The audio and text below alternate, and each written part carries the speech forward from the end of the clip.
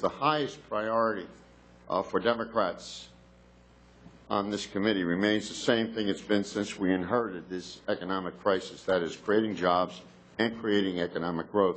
Last month we got some good news. The economy created 236,000 jobs in February, and private sector jobs, and the unemployment rate dropped to 7.7%, the lowest it's been since 2008.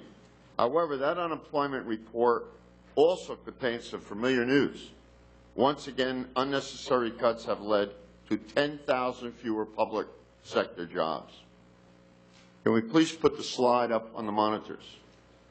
And there you have it, what our unemployment rate would be, could be, and should be as we go back in this recovery objective that we have. That's been the story of our recovery. What are the consequences of not having enough police, firefighters, paid firefighters? What are the consequences of not having enough teachers?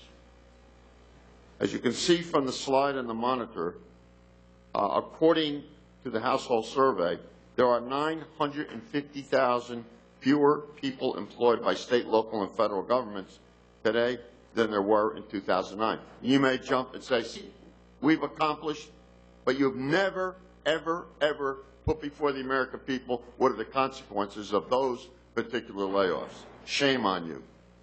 These are not the faceless government bureaucrats that the other side likes to demonize.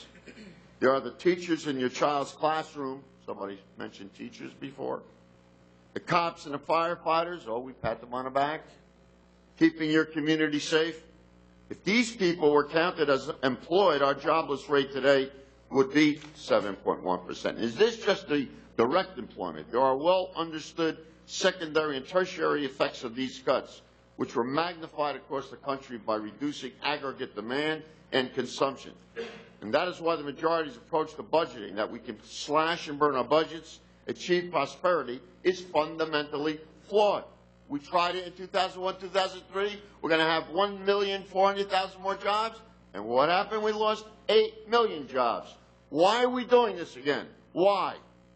Just look at what's happening in Europe, where the austerity budgets not only haven't reduced that, and let me tell you something, the way debt has been described on this panel is totally, totally unrealistic. Why in God's name would we want to follow down the path of Europe, the path to poverty? That's the only place this roadmap will take us.